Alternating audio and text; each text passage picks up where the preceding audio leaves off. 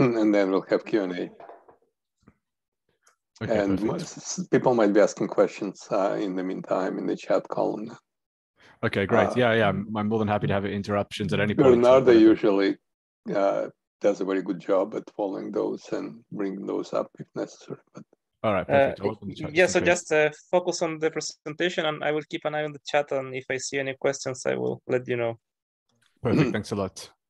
So you see, we have a very well-oiled labor division across the oceans and continents. Indeed, yeah.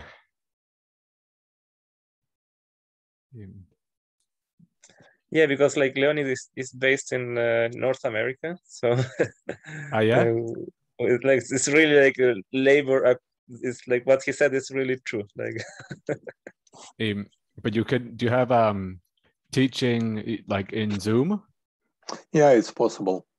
Yeah, it's what HSC calls long distance contract. Some faculty, for a variety of reasons, are based all over the world, but it all started even before the COVID, but during COVID, it became a necessity and can be continued for some time.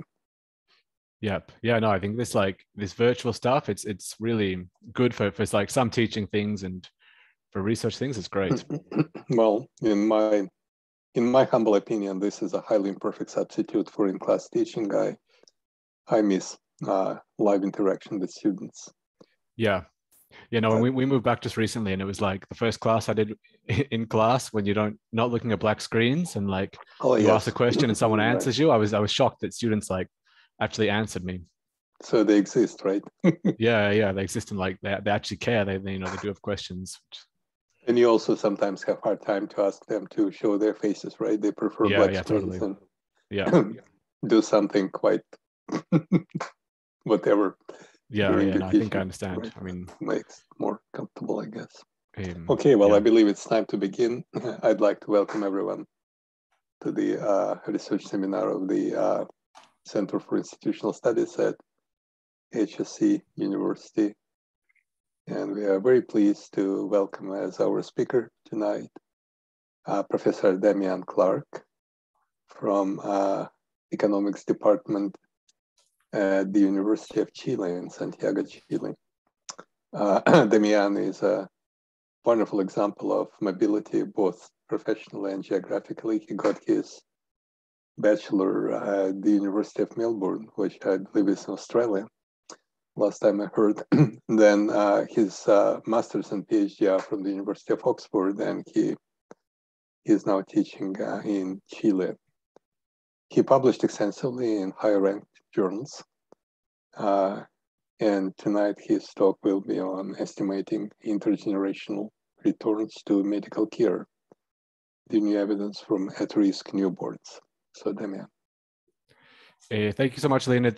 Thanks so much for the invitation and the very nice introduction. Indeed, it's very like international, my background, and this paper is actually, well, it's really set here in Chile. I've been based here for quite a while. And one of the really nice things about Chile is there's really good administrative data. So I'll sort of dig into this today. Yeah, so thank you so much for coming. I really appreciate you turning up for the talk, and any comments you have. This paper, it's not quite a working paper yet. We have like a draft circulating, but I think we're hoping to have a working paper in like a month or so. So really, any comments at this point would be super useful, as we're in the stages of closing off and making sure all the ends are tied up. The paper is written with Nicolas Leo Bustos, who's actually recently a postdoc at our department and now has gone to the Ministry of Economics in Chile just recently. And Katia Tapia, who's an ex-master student of ours, who's now gone to University of California, Davis, and is doing a PhD there. So the paper, where there's sort of more and more concern about intergenerational mobility and lack of mobility being sort of a factor which is sort of sucking down the opportunities people have to reach their full capabilities. And there's been a lot of recent work in economics, a lot of really good work, even looking at, or particularly looking at sort of neighborhood effects within the US, trying to understand how to increase mobility across generations. And then another big strand, I think one of our challenges as economists, and particularly in public economics, is understanding the full returns to public investment. So we do policies, and often these policies get analyzed immediately, maybe in the 4 or 5 years after the policy. But then often one may think the long-term impact of these policies, when you look, say, across generations, which is what this paper tries to do, could potentially be quite different. And understanding both in the short and long run the impacts of a policy clearly aren't something that a government's gonna be able to do, or like a particular government, when they analyze a policy, they're not going to be necessarily able or concerned about the returns in 20 or 30 years. But as economists, we need to sort of be able to measure the full weight of policies over long term. And so in this paper, we're trying to do that. We're gonna look at a particular policy, try and understand the intergenerational impacts, and understand if they're very different to the short run impacts, which, as I'll mention a little bit, are actually already well known in this particular policy.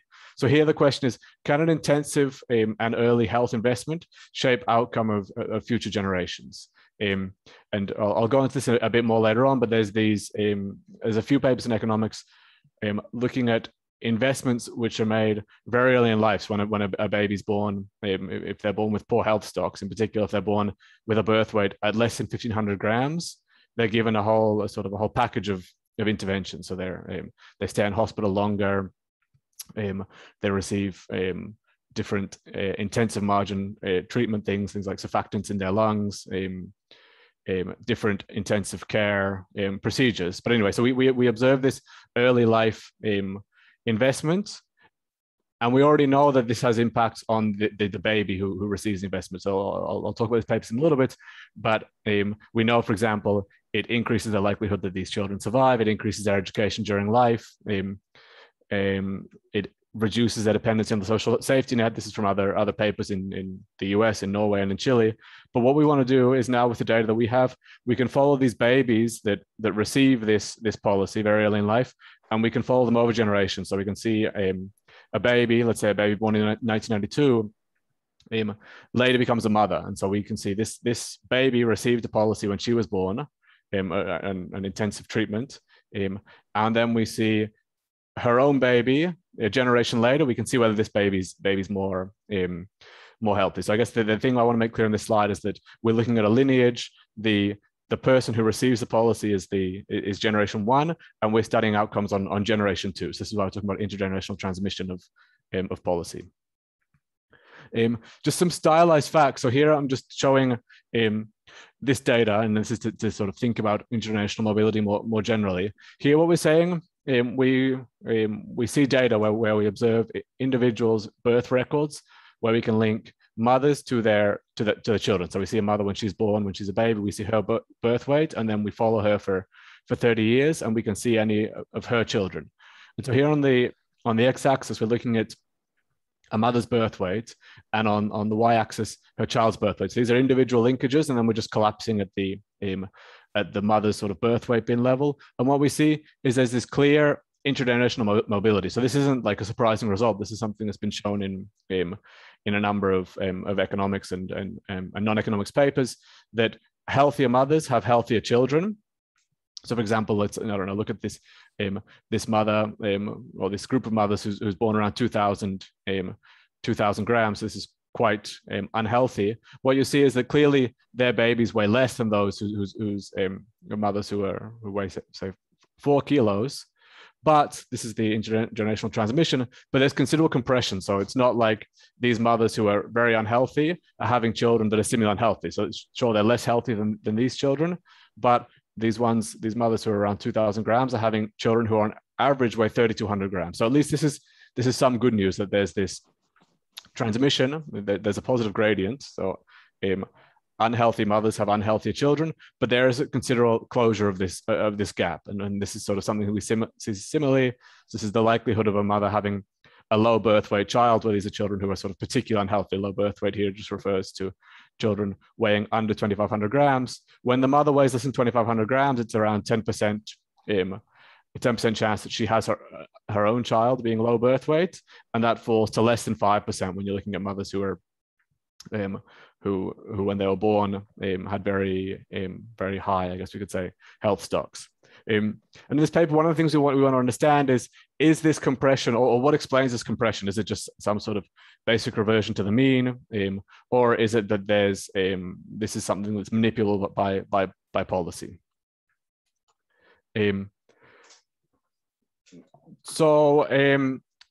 Basic introduction. In this paper, what we're going to do is we're going to observe all the births in Chile between 1992 and 2018. So this is 6.6 million births, and we have an individual identifier for each birth and mother. So for each birth in 1992, we know their mother's ID, we know the baby's ID, and then for a birth towards the end, so 2018, we observe the mother's ID and the baby's ID again. So what we can see is that we have lineages where the first birth, we have the mother ID, which is the grandma, the baby ID, and then that baby becomes a mother in 2018. So we can link these births from grandma, from mother to baby, and we have these like interfamily lineages. And for each of these births, we observe micro level records of things like the birth weight of both the mother and the baby, the education of the grandmother, the mother and the baby, and various other outcomes and covariates. So we have quite rich data across over 30 years. And of these 6.6 million births, many of them don't have their own babies yet. So we don't see the intergenerational link. For example, a birth in 2018, of course, we don't have an intergenerational link for its own baby because it's still a baby. But for some of these early generation people, we do have the intergenerational link. So we can think that we have the universe of all mothers and babies when the mothers were born after 1992. And in particular, we have 425,000 second generation births, that is births where we see their mother and the baby at a micro level. And what we're going to be doing in this paper is looking at these very important birth weight assignment thresholds. So in Chile and in various other places, there are these quite explicit rules which are written into policies that say any baby born at less than 1,500 grams should be shifted to this particular policy regime. And that implies various things that I mentioned before, like they're immediately transferred to a neonatal intensive care unit, they spend more days in hospital. And so what we can do is we can combine these really nice administrative data with a regression discontinuity type design, given that we have individuals with more and less intensive treatment regimes in a very fine bandwidth. And so particularly, we're going to take the second generation births, link their health at birth to their mother's health at birth, and we're interested in estimating the impact of a sort of a cutoff driven increase in health investment towards the mother at birth.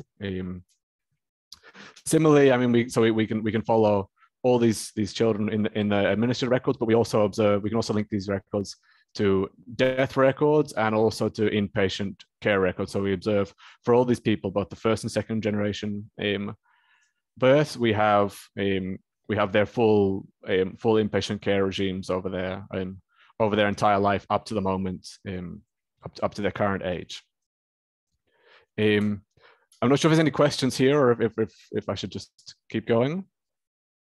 Well, so far so good, I guess. No. Yes. All right, perfect. Yes. All right, good. If there's any questions on the basic setup, I'm of course more than happy to. By all means, people will not be hesitant. Excellent. Yeah. So contributions. We think this paper sort of it sort of contributes in three main lines. I think one of the nice things is we have arguably a credible research design, which we can look at sort of placebo tests. We have high quality administrative registries, and we're trying to shed light on these three things. Firstly, just understanding intergenerational transfers in health at birth, and this has been since at least this Jolle paper from Kari and Moretti. We know this is a pervasive fact. And then in general, what I'm going to show is that we're going to think in particular about the limits of intergenerational mobility. So there's a lot of recent papers in economics, and there's this Mogstad and Torsvik recent survey paper. And in the majority of these papers, what we see is that there's positive intergenerational mobility. So you have a shock to to a first generation individual, and that gets diffused to the second generation. Here, what we're going to see is that there are limits to that. So I won't get ahead of myself, but we're going to find a particular limit where we don't see this mobility. The third thing is we're just going to try and there's a sort of recent-ish, I'll say, literature trying to understand the returns to early life health programs. This is this Ullman paper from the QJ 2010. Bacharach et al. Have a paper in the AER in 2013. And basically they just show at birth and in the first generation, these policies are extremely effective. They increase health, they increase survival, and it's very cheap to save lives using these intensive health treatment policies. And what we want to know is, are these potentially misestimating the returns if the impact of the policies is much larger than they've been initially shown? And then finally, this is just, I think, more of like a footnote. Our paper speaks in a very limited way to these sort of concerns about replication and economics. This Bacharach et al. Paper uses the Chilean data and the Chilean context, but this data used to be private. It used to be impossible to sort of access this data. And then a couple of years ago, the Ministry of Health released all the data publicly in a linkable way. So Bacharach et al. I think there's sort of like concern that there's lots of papers published in the AER and the AEA journals in general, where they fulfill the data policy, that they publish all their code, but the data actually is not possible to test. So in this case, we had the code, the data didn't used to exist. Now the data is opened up, and happily we see that at least in this particular case, everything replicates as it should, and it replicates both in sort of an exact way, but also in a broad way. If we extend their paper, which was from 2013, using much more recent RDD methods, using all sorts of different cuts of the data and techniques, clearly their results hold. So this is sort of like a footnote thing, but I guess it's at least satisfying to know that some of these top published papers, which are published without data, are replicable. Broad summary before I dive in. So we replicate and extend the main finding that these policies reduce rates of death in childhood in the first generation.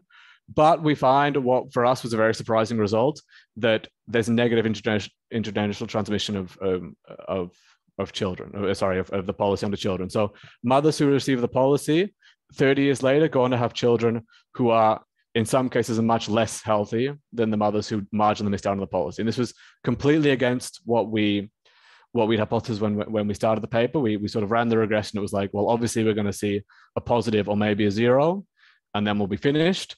But then we ran the results, and it was just the exact opposite. We saw a negative, and it took sort of a lot of work to understand why this policy, which is so successful in the first generation, actually turned out to make the babies much less healthy in the second generation. And this actually, I think, is at odds with much literature when we have this sort of expectation that there's going to be positive intergenerational transmission. Why are we seeing negative transmission in this particular case? And what we find, and what I'll show more, is that the policy's impacts at other margins that were ex ante are much more expected. And so what we see is that these first generation individuals who receive the policy are much more likely to have a birth which survives. So there's the likelihood of giving birth, or a marginal birth, is much higher for the people who are just below the birth weight cutoff.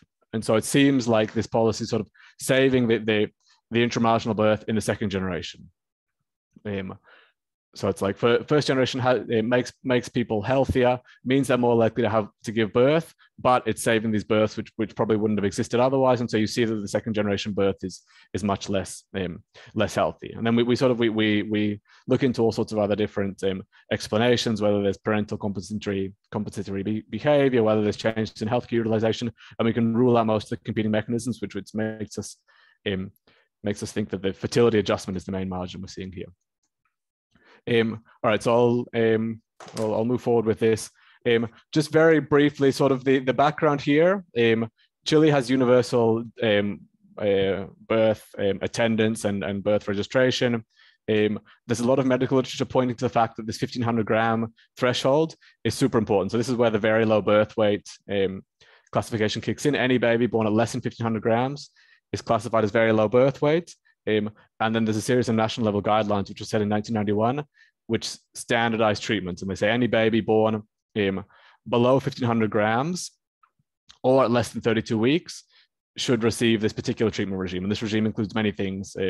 So like to name something, surfactants for the baby's lungs, supplementary nutrition programs, more time in the hospital, and screening programs, which last for a number of years. And if you look in, we looked at like lots of policy documents, and this is really like hard coded in there. It's 1,500 grams, and there's no other similar thresholds at say 2,500 grams or 2,000 grams. This really is like an important, somewhat arbitrary assignment rule for to increase treatment early in life.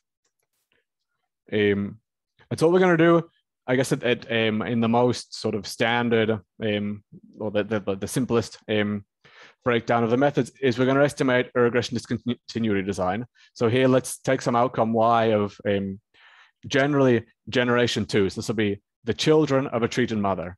The treated mother, so the mother's treated if her birth weight is just below 1,500 grams, and she's not treated if her birth weight's just above 1,500 grams. So we'll estimate a regression discontinuity. Focus on these babies very, very close to the 1,500 gram threshold. The ones just below are the treated, the ones just above are the untreated, and then we'll capture any relationship between the running variable and the outcome with flexible functional form on each side. I won't dig too deeply into the methods now unless you're very interested to know, but we just do sort of, I think what I'd say is like the standard. We try and be more or less cutting edge. So we estimate this within the optimal bandwidth following the Kalanico et al. Criteria. This is from their econometric paper, but also this more recent paper from the Econometric Journal. In general, we're going to do robust bias corrected inference, which is from Kalanico et al.'s initial econometric paper. And then we're also going to look at sort of the way we specify this. The baseline is we're going to use local linear with separate linear functions on each side of the bandwidth and a triangular kernel to give more weight to individuals just the closest to the cutoff. But then we're going to play around with this local linear. We can try quadratics, and we can try alternative bandwidths, and sort of different types of control,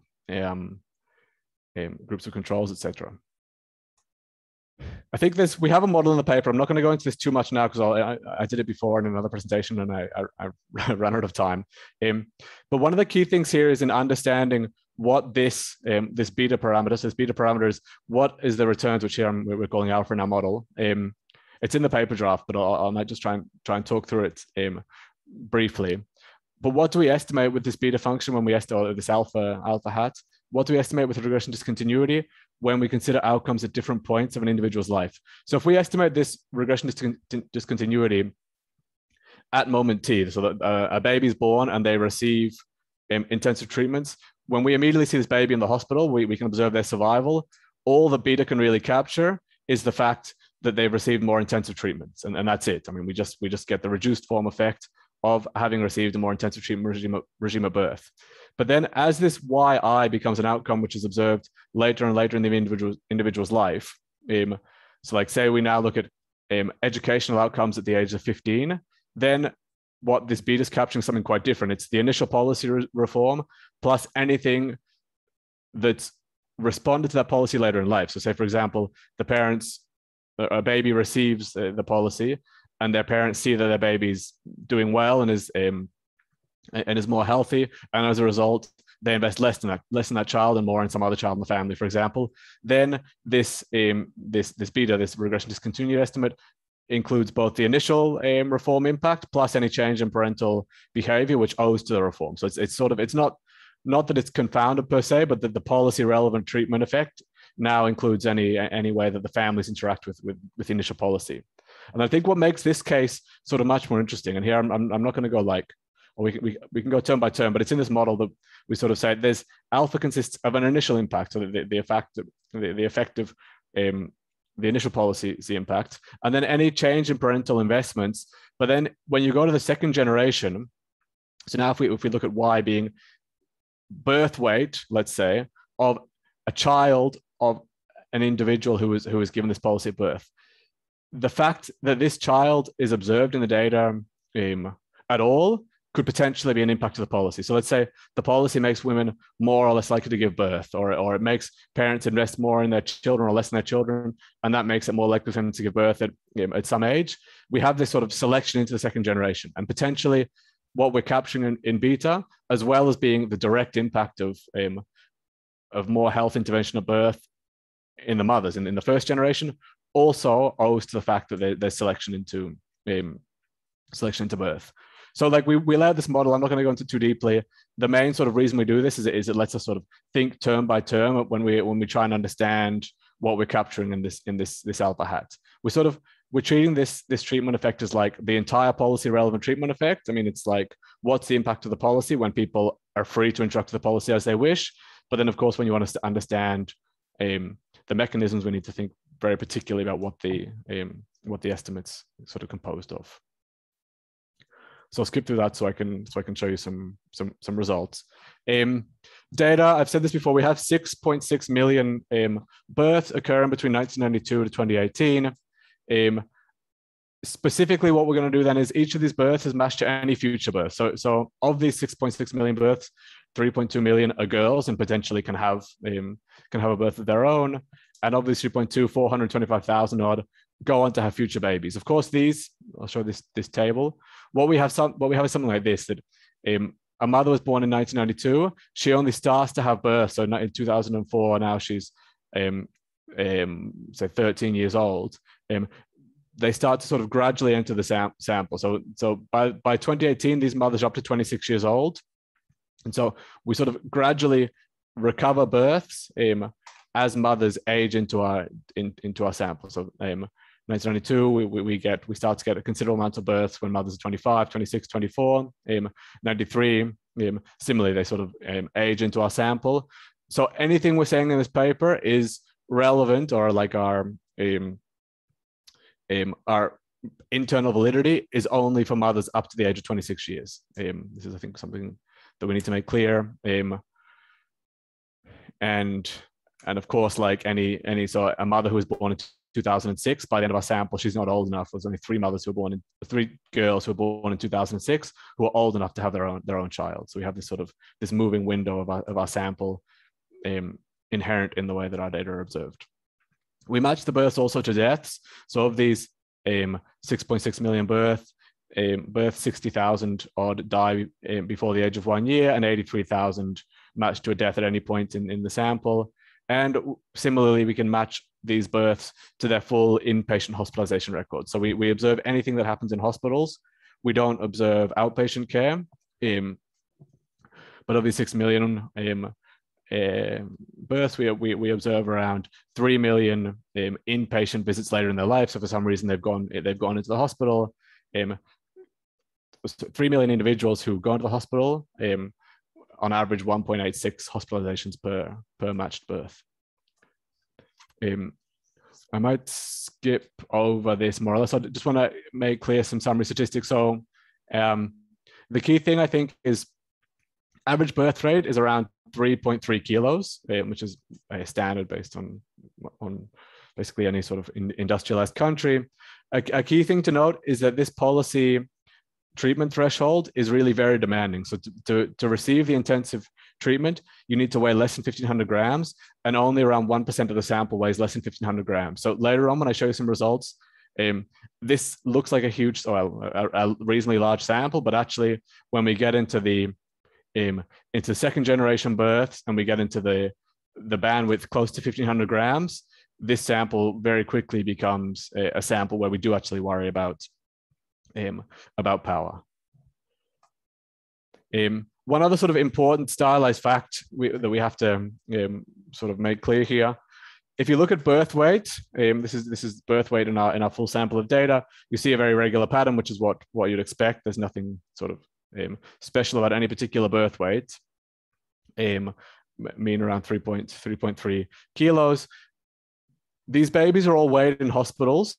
So like as soon as a baby's born, they get weighed and they get measured. And in Chile, the bureaucracy is such that this is really like sort of an inviolable step. That they're always weighed, they're always measured, and it's like a very sort of pro-measurement country.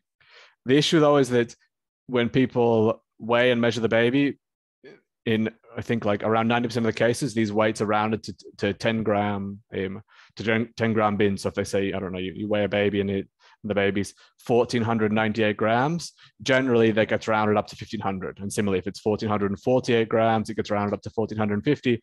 So when you zoom in on particular, although this sort of distribution looks quite clean, when you zoom in on particular bins, you see that there's clear heaping. So heaping at 1,300, heaping at 1,400, heaping at 1,500, and arguably also heaping at 1,350, 1,450, 1,550, 1,550. Clearly, when we do a regression discontinuity, what we need is for there to be ideally no manipulation around the cutoff. Here, there's clear heaping, which is going to be an issue in regression discontinuity. In general, what these papers do and what we do later on is what you call like the donut design. So we can estimate, including all observations, and then we can like remove sort of the donut hole, the individuals just at the cutoff, because there's some concern that this rounding might be non-random. Although one thing to note is that 1,500, I mean, there's nothing, you see similar heaping at other birth weights.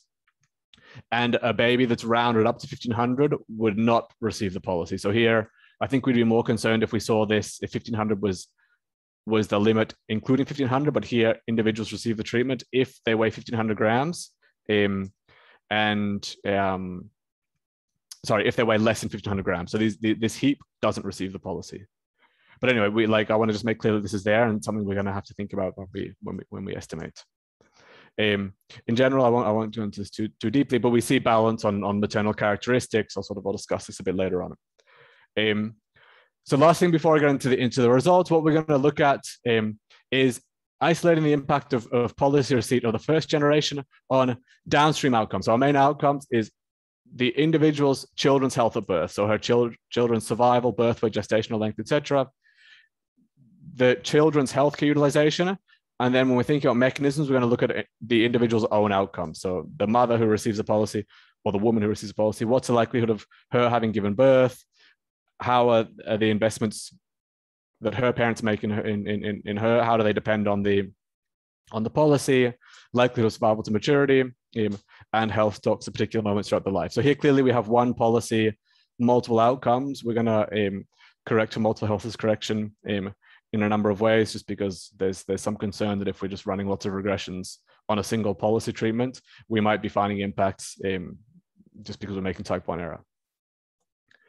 All right, so main results. I'll start just showing some bin scattered plots. So here, this is the birth weight of a baby. So y-axis is baby's birth weight of compared to her mother's birth weight. So these individuals, when they were babies, these mothers received the policy treatment.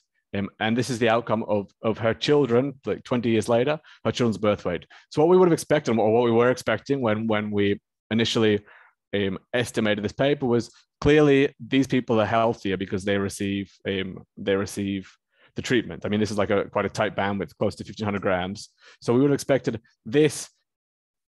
The left-hand side, we would see healthier children. On the right-hand side, less healthier children. But actually what we see is, if anything, I mean, it's not so clear here, but you see like a jump, at least on the intercept, from around, let's say, 3,000 grams to 3,200 grams on the right-hand side. So this clearly isn't consistent. I mean, we're not necessarily sure if this is a significant increase, but it's clearly not consistent with the policy making babies healthier in the second generation. If anything, these marginally untreated individuals are potentially healthier. And this is sort of these are sort of the different outcomes we see: birth weight, gestational length. This is number of weeks of gestation, size at birth, and then here, if we look at very low birth weights, this is very low birth weight is what decides if the mother goes into the policy, and then we can say what's the likelihood that these very low birth weight mothers go on to have their own very low birth weight children. So this would be like the mother receives the policy, the likelihood her child is also born at very low birth weight, and so the child then would also receive the policy. And here we see sort of quite clear impact, suggesting, if anything, these treated individuals are more likely to be very, very low birth weight. So again, this is sort of evidence consistent with there being negative intergenerational transmission, which is the exact opposite of what we expected. Similarly with prematurity, we see that prematurity gestation less than 37 weeks individuals to the left who receive the policy are less likely are more likely to be premature than those who are to the right. So in general, we're seeing things that there's no evidence suggestive of this being positive intergenerational mobility, which is what we started out expecting. If anything, it points to there being negative transmission. Of course, we estimate that, we can estimate this sort of formally. And what we see, this is the sort of point about power. So we have, let's look at the estimate on birth weight. We have 421,000 individuals who we observe both the mother and the baby. So this is the second generation babies. And then the optimal bandwidth using the Calonico et al. Methods is 171 grams. So the optimal is we should focus on babies born between 1,500 minus 170 grams and 1,500 plus 170 grams. And so of these, the 6.6 million births initially, the 420,000 who are second generation births, in the end, our effective observations for estimating this RDD is 811. So 811, I mean, if you think of like an RCT, maybe 811 is an okay sample, but clearly it's not the 6.6 million we initially had. So there is like issues of power. What we see is that there's clearly not evidence of there being a positive impact of mother's policy receipt on birth weight. So what we see is the point estimate suggests that those individuals who marginally receive the treatment have babies that weigh 150 grams less than those who didn't. Not significant. Here below, we're putting down p-values of the test that can we reject. So like a low value here would be evidence consistent with there being positive intergenerational mobility. So here we have very little evidence to suggest that this value is positive, which is quite clear because it's a negative. And in general, so we see that using these sort of baseline measures, gestation, birth weight, birth length, they're all suggestive of, if anything, negative intergenerational mobility. There's no evidence they're being positive. And then certain outcomes, so say infant mortality, what we see here is that it's clearly a negative effect. So for example, this is saying mothers who receive the policy, there's a 0.7% 0.7 percentage point increase in the likelihood that their children die within the first year of life. And so these are like mean outcomes. When you look at particular important cuts, so the likelihood of their babies being premature, it increases substantially. A very low birth weight, it increases by huge amounts. So on average, we're talking about 1.5% of the population have very low birth weight babies. We see that the policy increases the likelihood that the second generation is very low birth weight by 4.5 percentage points. So this is like a huge increase. So in general, all of the results we look at, there's no evidence to suggest the policy has a positive impact intergenerationally. There's quite a lot of evidence to suggest the opposite, that the policy has a negative impact intergenerationally. This is just, I might skip through this in the interest of time. But we can look by the distribution and we see that even at quite low in the distribution, so 1,500 grams, 1,750, 2,000 grams, there are significant impacts suggesting that this is quite relevant, quite low in the distribution of health at birth. So the fact that we don't see this this positive intergenerational mobility, which is what we expected, was quite tricky. I think it sort of pushed us back in the paper by quite a while, because we had to sort of really understand why sort of the exact opposite to what the literature was suggested has happened. And from our the theoretical model, which I jumped through in this presentation, there's 4 sort of potential competing explanations, we think. One is selective fertility, that maybe the policy makes people select into giving birth. Overall selective survival. So we know that the policy initially, and I'll show this in a minute, makes it less likely that individuals die when they're treated. So perhaps we're saving individuals who are slightly weaker, and that makes their children in turn slightly weaker. Maybe it's that there's some sort of parental compensation. So these individuals that receive the policy are doing a bit better in life, and parents decide to invest more in children who are doing a bit worse. And so actually the initial policy effect is sort of diluted by this parental compensation. Or perhaps the reform means individuals who don't receive the policy, then they seek more medical care later on. There's sort of these various competing explanations. What we look at first is fertility. And it turns out that fertility is a really important determinant of what we're seeing. So this plot, this is just taking all of our all of the girls who are born in this data and who reach the age of 16. And this is saying for each birth weight bin. So here, let's say for girls who are born weighing 3,000 grams, by the time they're aged 16, what's the likelihood that they've had their own birth? And here we see there's about a 5% chance they've had their own birth. And we generate these circles are just the size, the number of people who are observed in this birth weight, and this is the likelihood of them having given birth. Clearly, there's this really, really strong gradient where children who are born very low in the birth weight distribution. So this is like a girl who's born at 1,000 grams. It's much less likely that she'll have a birth by the time she's age 16. And you see this gradient: a birth by the time she's 19, have a birth by the time she's age 22, a birth by the time she's age 25.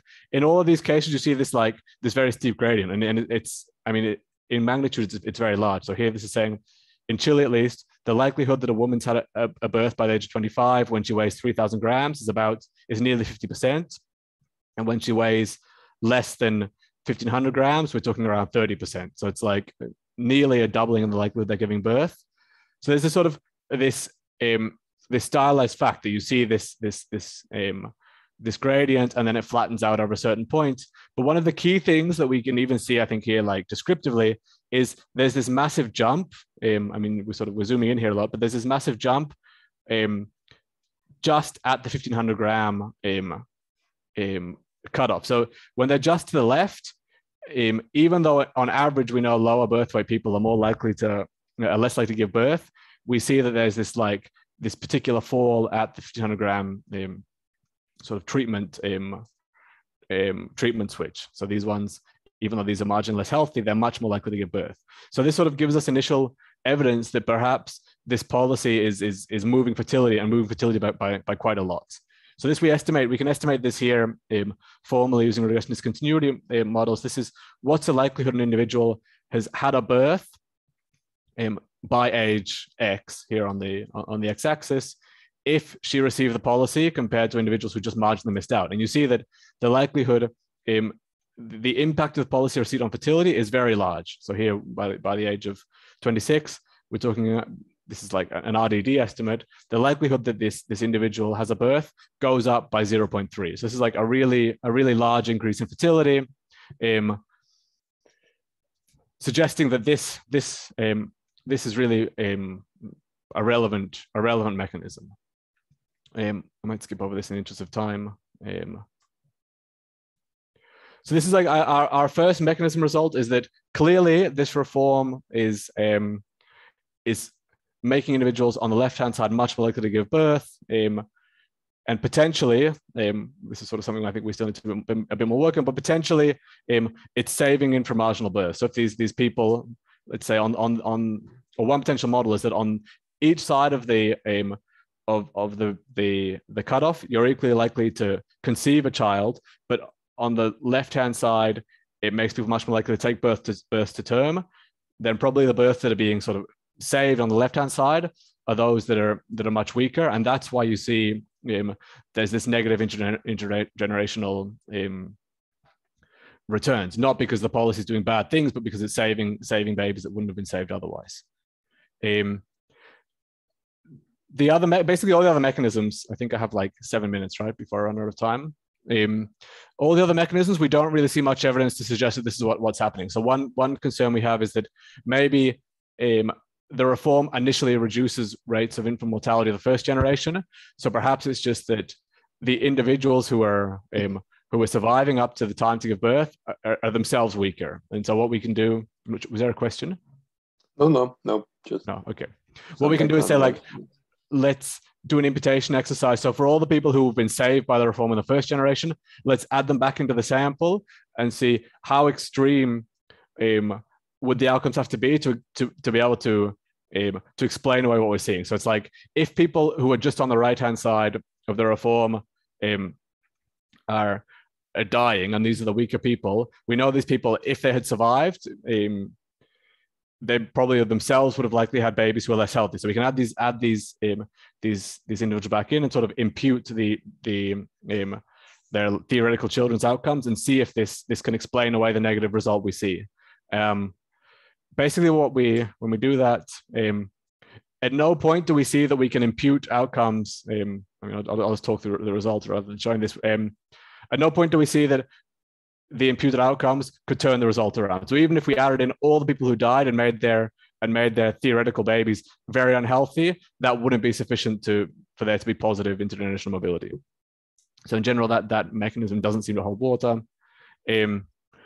One clear thing we see, or sort of another like concern, is maybe people change the way they interact with the healthcare system. So it may be that people who are just on the right-hand side of the policy of the policy threshold themselves, they're marginally weaker at birth, and then they use the healthcare system much more throughout their whole life. So actually, by the time they reach maturity, they become much healthier, and that's why you see that these individuals have healthier children themselves. And what we see is very little evidence of that. So we see early in life, this is a regression discontinuity plot showing early in life, individuals who are just on the left-hand side receive much more care, which is the result of the policy. So the policy implies that individuals who are less than 1,500 grams should receive more hospitalization, and we see that.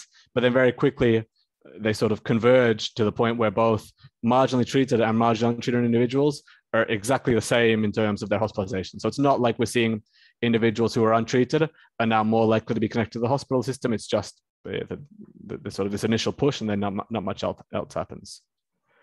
And then the last thing we look at, the last possible mechanism, is, do parents behave differently? So like a baby's born, they receive intensive treatment. This baby's parents may then behave differently. And here we basically look at all the things that we can look at, which is the parents' labor market responses. We don't see much in terms of the mother being more or less likely to leave the labor market. What we do see is potentially that mothers of just treated individuals are moving into areas with higher expected salaries. And we see some evidence consistent with fathers of individuals who are just treated being more likely to join the labor market, though in general, this is quite an underpowered result. So in general, if anything, we see that parents are responding to this reform in a way that we would expect to be positive for those who are just to the left-hand side of the policy. The mothers are starting to earn more, the fathers are more likely to be in the labor market. So again, it's not something that would suggest that this could explain why individuals who are just untreated are doing better. If anything, this would be consistent with individuals who are just untreated doing worse. I might skip through that for now. So in closing, just quickly, I mean, one of the sort of initial concerns was, well, maybe now for this particular group of individuals who received the policy, maybe actually there was no initial impact on infant mortality. The policy wasn't well targeted, or it did sort of become less important. But we clearly see a very big cut. This is using the initial sort of Backward Loken Nielsen method. This is the AER paper that looked at this data in 2013. In the first generation, we clearly replicate this finding. So this is infant mortality of treated individuals. Of the first generation, you see that individuals to the left-hand side are much less likely to die during the first year of life, whereas those who are marginally untreated are much more likely to die. And this is a very big increase. This is saying like almost increasing by 50% the likelihood of death within the first year. So clearly the policy has bite. The policy has really is very important. This is using their initial methods. This is using our like optimal RD methods. I mean, it's a bit noisy when you use the more recent optimal methods, but there's clearly an impact. So it's not like the policy doesn't have bite at the baseline. We replicate their results. They can be sort of, we've cut them in all sorts of ways, and the policy does have bite. In the interest of time, I might skip through some of the robustness stuff, just to go to some brief discussion. So I think what we want to do now is sort of think about sort of tying this all together. We know sort of all the evidence that exists up to this point is that these policies have really positive returns. So Almond et al. Says in the US, this treatment for a marginal baby costs around $10,000 in Chile. We estimate it costs around $5,000 to provide this treatment. And what Almond et al. Show is that it reduces infant mortality by a lot. So it's like you can save babies' lives for a very small amount of money, $10,000. But now if we sort of tie this into our new results, how can we think about accrued cost benefit analysis? there's clear benefits. One is the increased probability of survival, improved schooling outcomes of generation one, which is something that's been shown in other work, reduced connection to the social safety net. But there's also costs that we failed to account for previously. Poorer health outcomes in the second generation, which maps into labor market outcomes in the second generation. So these are very big. The cost of saving a life is very low, but then it's also important to sort of note that one clear impact is that you offer these babies this treatment, which is great, but then it means that in the second generation, you're going to have more people selecting into this policy because you have more very low birth weight children. So if anything, the sort of the baseline estimates overestimate the impact of the policy. Clearly, though, the fact that it's so cheap and that you're saving lives in the first generation means that these sort of second generation costs are going to be dwarfed by the benefits in the first generation. But in any case, we want to do sort of a formal cost benefit, think about the returns of these different outcomes, and just sort of build into this the fact that you're more likely to have sort of dependence in this policy over time. And anyway, in summing up, there's this sort of big body of work which has documented returns to early life health interventions, and there's this other big body of work which shows positive intergenerational mobility. This paper unexpectedly sort of goes against all of that. So why don't we see intergenerational transmission which is positive, and why don't we see positive returns from a policy? What our results suggest is that the way people interact with policies can be particularly unexpected. So here, the impact of the policy is positive if you look at the likelihood of giving birth, but then that's negative when you look at intergenerational transfers. One thing I think that's important to note here, and this is something that we sort of show in the paper, is even though we have a very large sample, we are challenged on power. So we do this sort of power analyses, and this is the outcome of size of birth, that we only really have decent power to detect an effect size in the second generation by the time you reach something like, this is gestational length. So really we can only detect an effect size of up to a week. A week in gestation, which is very large considering gestation is 39 weeks. So in general, it's important to keep in mind that we do have power issues here. In conclusion, what we find in the paper is surprising evidence of negative intergenerational policy returns. Despite virtually universally positive short-run returns, the long-run returns are arguably negative.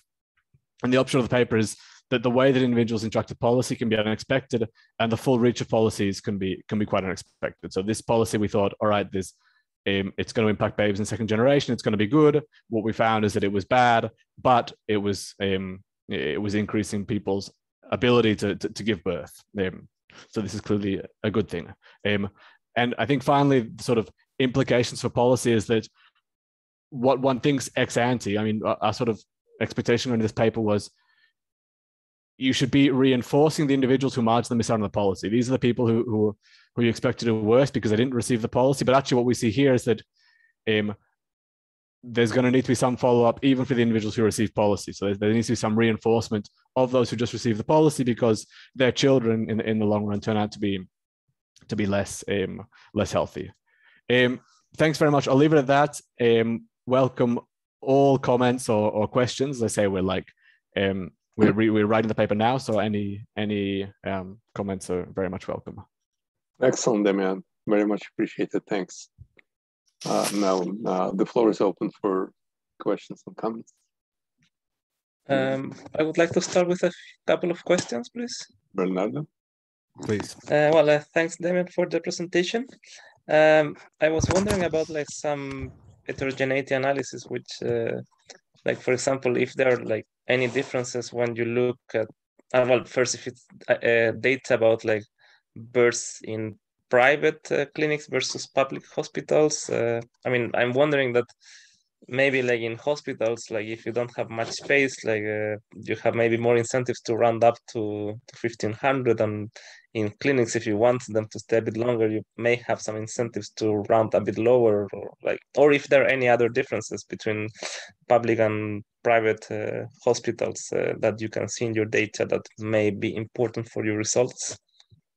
Yeah. I guess basically here that the public hospitals is you generally have lower socioeconomic status, well, babies from lower SES families. What we see, if anything, it looks like the policy has much more relevance to public hospitals because they're very, very rigid with the norms. We've spoken to quite a lot of doctors to sort of understand, and what we see is that in the private clinics, early in the sort of the reform, you see that this policy does have a big impact, but then over time it starts to become less relevant. And it seems that over time, the private hospitals have started to switch away from the 1,500 gram threshold. They're trying to sort of like push it up a little bit. So now, at least in like the very recent births, in a few private clinics, that they even though the government says you must provide this to all individuals born below 1,500 grams, actually you see that they're starting to push it up to 2,000 grams and 2,500 grams.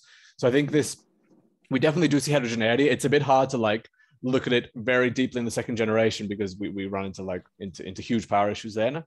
It seems like the policy is much more sort of rigorously met in the public clinics, and at least in fertility, I think one of the interesting results is you see this fertility result that we looked at. It's somewhat surprisingly you see it is clearer among higher SES individuals. So this is, I mean, we could potentially add this into the paper. We haven't really like worked out exactly what's going on there, and it could also be an issue of just noise. Like if we sort of cut this fine enough by different groups, we're just going to start to get noise. But there's certainly heterogeneity. I think it's just a sort of an issue of working out a way to test things in a way that's like highly powered enough. Okay, thanks very much. That's clear. Anyone else? Any further comments? I have a question. Oh, please. Mm-hmm. Yeah, I think I have a question related to the very first scatter plot that you showed us, mm-hmm. the correlation in birth weights across generations. So I'm not a health economist, so my question might be very simple. To what extent birth weight is a good proxy for health? Because it seems to me that this correlation might reflect just a genetic or some other mechanisms that just relate body sizes of mothers to children. Like there is variation in height, for instance, but it's not clear whether taller people are necessarily healthier. So yeah, to what extent this is a measure of health?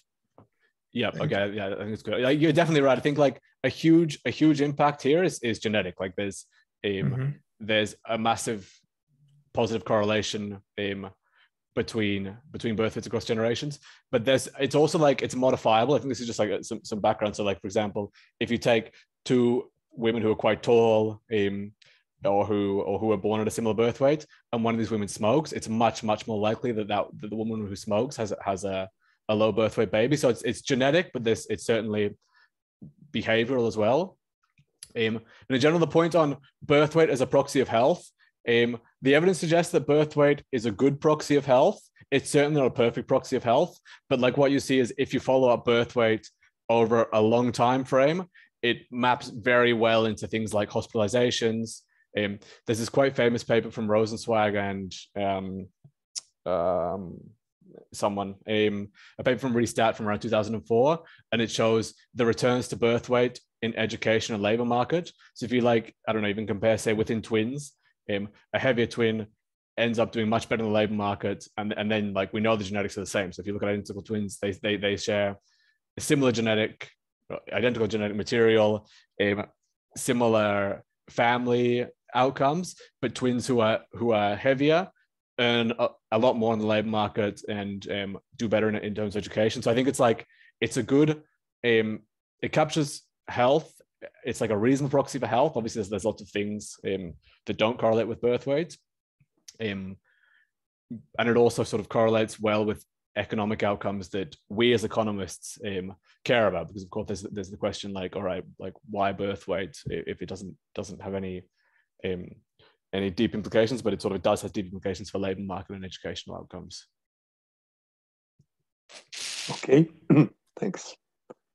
Let's see if there are any other questions or comments. Yeah, can I ask Maria, a question? please. Yeah. Thank you, Damian, for a very interesting presentation. I have probably, again, very simple question because I'm also not a health economist, but did you somehow control for twins? So because sometimes like smaller weight of children is associated with like being in a twin group. And related question, did you somehow control for not completely natural ways of birth giving? Like if there's an echo procedure, then in many cases there are like multiple children coming out, and quite often echo is associated with good income status of parents, because in many countries you need to pay for that, and since you pay, like you invest a lot in that, and if you do that, you also can invest a lot in like health insurance, etc. Or it's just like small outlier numbers, so it doesn't make any sense. Thanks. Yep. Thanks a lot. Sorry, what was the first thing? I didn't like it. That my audio cut out just when you said to be controlled for X. The first half. Marie? Yeah, that was about twins. Okay, yeah. All right, perfect. Yeah, you're right. Actually, like it's really interesting that of this sample, so like in the total sample, 3% of the population is twins, but in this particular sample, it's something that's much higher, like 10%, because twins generally are much lower birth weight because there's two of them. So we definitely see that there's more twins. I guess there's like two issues. I think one's a sort of an issue more of internal validity, one's more of an issue of external validity. So on the internal validity, at least what we know is that we don't see like a big shift in twinning when you move from left to right. So it's like, it's balanced sort of experimentally. Like we sort of, I guess we can control for it in the sense that the RD assumptions seem to be met, that like local to the cutoff, it's not much more likely that individuals who are just on the left are having twins and individuals just on the right aren't. But I think where the point is super relevant is like, what's the external validity of this? Because I think if you want to know, all right, let's say we increase investments in individuals who weigh 2,500 grams. Those individuals are so different to these individuals because here, like we see a huge amount of twins. You see individuals who are really very unhealthy. So I think like it's important for us to think of these impacts like local to this group, which is quite a particular group. So yeah, you're right. Twins, in general, just much less healthy. The point on like so for example, this being like selection to IVF or things like this, I think for the time frame, it's not so likely that we're seeing selection to IVF. At least in Chile, IVF is something that's sort of happening much more recently. It's like like post 2010. Early in the sample, there wasn't so much use of fertility treatments, and I think these like second generation individuals are born to those mothers. But definitely the point on twins is something that's key. All right, thanks. Let's see, anyone else? Damian, when you move to policy implications for assessments of different policies, I think they become a bit uncertain because you don't see clear intergenerational transmission of health, and investments in health could not necessarily pay off in terms of better health of children or people who were treated. And one possible explanation to mention is that as a result of this early intervention for mothers, they would deliver less healthy children. So in a way, you are working against the natural selection, playing God, if you will. And what this reminds me is you probably need some guidance as to what is good for the society. And there was an interesting field which is called applied ethics. I'm not sure if I ever came across that. But basically, this is about welfare comparisons and economies with variable population. And just to give you an example, it has very strong Malthusian taste. But basically, you compare two states of the economy, and in one state you have an economy with, say, 1 million people, and income per capita is, say, 50,000 US.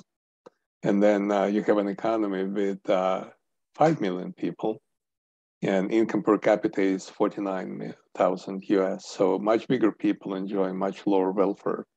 So how you make comparisons between these two economies, normative comparisons, welfare comparisons. And so I thought that you might want to have a look at this literature, and the names here would be Charles Blackerby and David Donaldson, and you can look them up. If you don't find them, I'll send you some references. They did this work a while ago, maybe something like 15, 20 years ago. So that might give you some ideas as to not just to do some very fine empirical analysis, but when it comes to drawing policy conclusions, some guidance as to what is good, what is not as good might be useful. Yeah, this is super useful. Thanks so much, Leonid. I've noted this down, but if I don't find it, I'll write you. But yeah, I mean, I think it's super interesting. I'll look into this applied ethics, and I think, yeah, I think we have to be careful with the way the way we set this up. Also, I'm thinking about sort of general equilibrium and quite partial equilibrium things, because at least what we were thinking initially is, all right, so let's say the policy has this impact.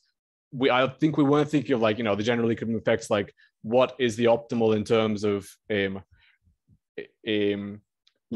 should you save babies? Of course, what we're thinking is, let's say this is what you observe, and we know that these are the babies that are doing worse. Should we target more resources at these people? So thinking in a very a very partial equilibrium sense. But I totally agree. At no point have we got some sort of social welfare function. We've never listed a social welfare function, and I don't think we've even really thought about it. What's the optimal in that sense?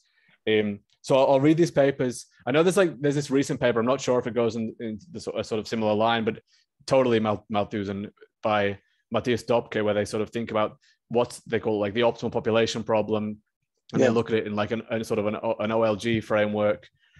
Yeah, and I think this I don't know. I don't know if it's general equilibrium, but our paper certainly touches on that, and it was, I think it was never sort of the plan of the paper, but sort of unexpectedly we get there. So I'm going to look into this. I think. Well, it's also a bit similar to the debates that occur at the other end of the life cycle. That is, to what extent it's worthwhile to maintain life of old and sick people, because you can invest a lot in prolonging lives, but the quality of life is not going to be very high. And the question of how to efficiently use public funds on healthcare comes up, and I see some similarities between those debates and what you study. Although, okay, that's super useful. Yeah, I'm gonna read this. I think this is just something completely different framework. All right.